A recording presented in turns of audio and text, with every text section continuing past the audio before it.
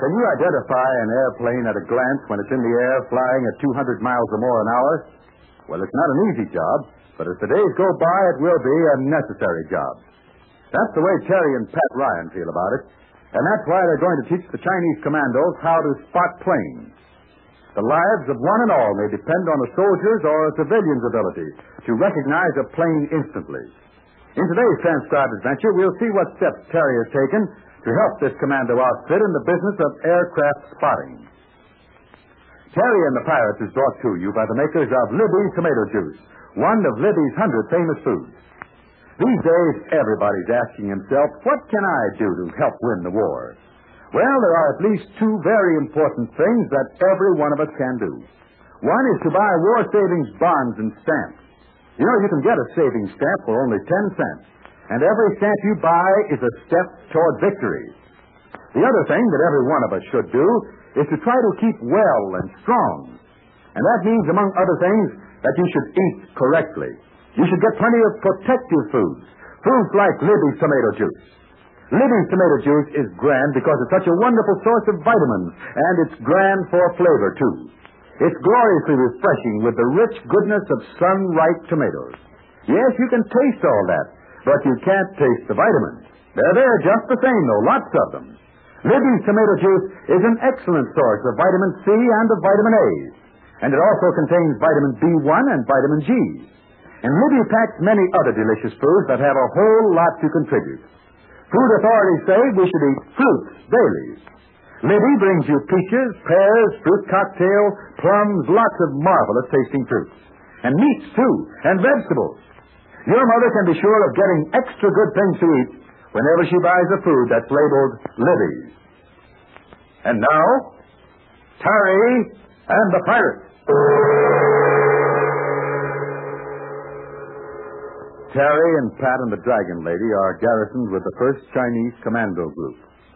Their headquarters are in a secret valley in the Sansoon Hills, not far from the invaders' lines. Pat is their commanding officer. Terry is messenger. And the Dragon Lady, because she knows the territory and the enemy, plans the daring commando raids. But the commandos have never been instructed in spotting aircraft. So Terry has set about the job of teaching them. Unable and unwilling to use a book, which is difficult and slow, Terry has hit upon a great idea. He has called a squad of commandos to the large shack and is giving them their first lesson. He holds his airplane spotter device, 2 large cardboard discs. As he faces the men, he says, "Now then, you've all had a chance to study the different planes on this large cardboard circular disc. You know that every plane has a different shape, wing, and tail. Now then, we're going to have a game, a contest. Pat, did you explain about the reward? Yeah, but I'll explain again. Now, men, I'm going to need a top sergeant. I've asked the Dragon Lady to choose a man from among you, but she refused. She says you're all good soldiers. You've all had equal experience. So it remains for me to select a man for the job. I've decided to make the winner of this airplane spotting contest my sergeant. That's fair, I'm sure. Now, go ahead, Terry. All right. I'm going to fasten this disc, the one with the airplanes on it, I'm going to fasten it behind this other cardboard circle.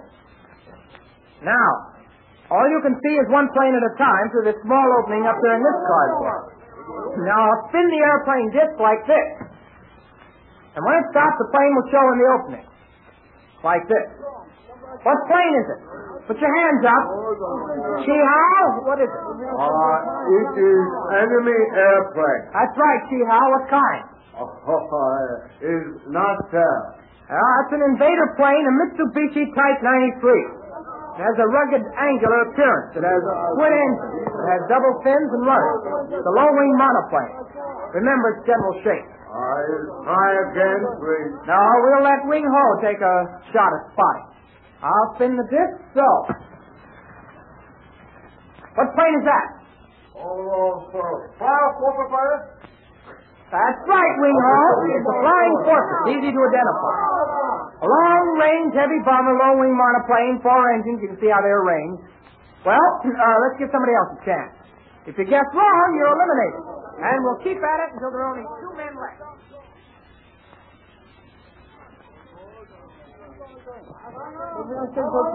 Quiet a minute, fellas, quiet. we're on the last lap. Everybody's been eliminated but Wing Ho and Wang. Between them, which one will win in the spotting contest? The winner will get the job as Commander Ryan's top sergeant. Say, this is getting exciting, Terry. Both boys have called them right each time you whirl that disc. Suppose we come out even, then what? Well, there's 16 planes on this disc. Maybe one of them will make a mistake. We'll see. Okay, this is the payoff. Wing Ho, it's your turn. Quiet, man. Give him a chance. Okay, now spin the disc and let's see what plane comes up. What is it, Wing Ho? English, Firefly. You mean Hawker Hurricane? That's so. How can you tell for sure? Robert has a stick out. Correct. The radiator of a Hawker Hurricane projects under the fuselage. Okay, Wang, it's your turn. I'll spin the cardboard, and we see in the opening... What plane is it, Wang? Right. It's the Hawker Hurricane again. All right, I'll spin the card again. And now what plane flies into the open spot? Wildcat. He's right, Terry. It's the Grumman Navy Wildcat. Wildcat, Wang, not Wild Kitten. This plane's blown up. Easy to spot. Okay. So now we spin the disc for Wing Ho, and here we go. Take a quick look, Wing Ho. What plane is that? Kawasaki Japanese. No. You guessed wrong, Wing Ho. This is a Curtiss SPC-4. I can see how you made that mistake. Both aircraft are biplanes. Both have staggered wings. You can tell one from the other by the nose. Well, Pat? Wing Ho, you're lost out by a nose. So I'm going to make Wang my top sergeant. Is that all right with you? Oh, sorry. He means okay. Okay, boys, break it up. There's all the airplane spotting lesson you get today. Now, tomorrow we'll have another session, and I want every man jack of you to identify at least 16 planes.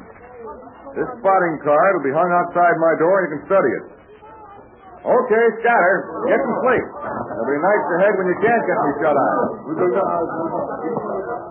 Well, Pat, how did you like the spotter idea? Slightly sensational, Terry. I've been giving it a lot of study myself. The boss ought to know all about planes, too, you know. What's your average? Can you identify a Lockheed Hudson from a Martin B-26? Or a Curtiss P-40 from a Bell Airacobra? I hope so. I've learned the different wing shapes and tail assemblies and... Listen. That's the alarm bell, Pat.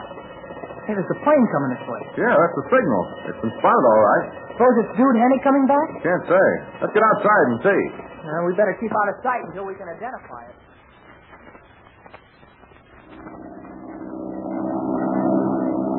You all right back there, Connie? Is okie-dokie, Mr. Duda from Hungary. I don't know whether I should have brought you back with me or not.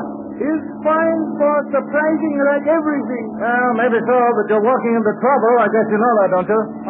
Is flying into difficulties? Well, the last time I flew out to the Sandstone Hills, those commandos fired at me as I was getting ready to land. Couldn't tell one plane from another. I hope they don't try it again. It's nerve-wracking. Connie, keeping crossed fingers. Yeah, but we'll need more than that if we run into trouble. Hey, you think you can operate that machine gun? Oh, very wobbles. Connie is not for you, succession gun. Okay, I'll do it myself. Unless I'm mistaken, there's an invader scouting plane down below us. Hasn't seen us yet. Where is? About 2 miles to the south of us. That way, to my left. Yeah. It's a Tatacara biplane. No bad stuff, too. Is invader plane see us? They come to trouble? I haven't spotted us yet. We're between him and the sun. He's looking for something flying that low. Yes, of course. He's trying to locate the commando hideout. Sure, that's what. Well, we'll tail him and see what happens. I'll give him this gun if he gets fancy. I knew we were in the trouble.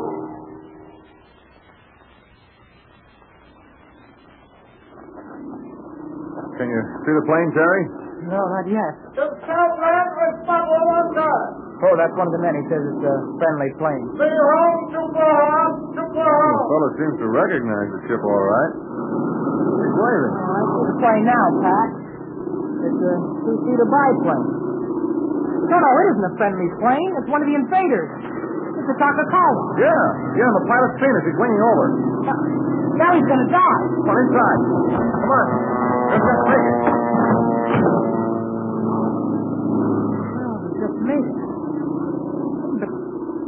He didn't fire. What's the idea? Never fired a shot. Then he'll climb again, and next time he'll let us have it. Maybe not, Pat. I just thought of something. Yeah? Well, it'd take more than one dilly little biplane to bomb this place.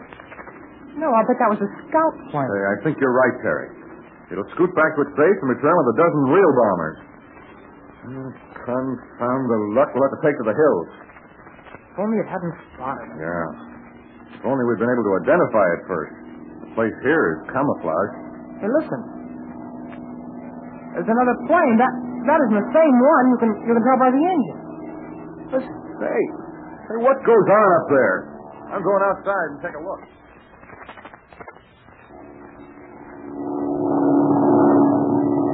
Hold on to your teeth, Connie. You can't let that bird get away. Please, Connie is wish for 1 foot on ground, Mr. Doodle. Ah, cheer up. You're going to like this. This is duck soup. Duck soup is not good on stomach today. That Catacomber plane can't make more than 140 miles an hour. Ha! Let's test this crate of mine will run circles around it. Oh, is there a battle with Boomberg? The pilot has seen us. He's going to make a run for it. Well, we'll have to stop him. He was looking for the commando hideout, where Terry and Pat are. Yes, run away. Is so good for us. No, not a bit of it. If he gets back to home base, he'll bring back some real dive bombers. They'll make powder out of that place down there. Hold on, Connie. We're going to give him both bells.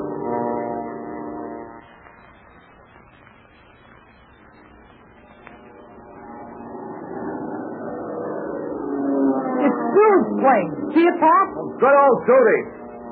Look, he's going after that monkey. Yeah? I bet he gets him, too. Oh, sure. Dude's plane is much faster. The invader ship can't get away. Dude won't let him get any altitude. Yeah. Just as long as the Catacomber doesn't escape. There's somebody in that ship with him. Who could Dude be bringing back here? We'll find out as soon as that invader plane is... Look there. Hey, got it. Wow, what a scrap! There it goes. There goes the biplane. This is one invader that won't get back to report on it.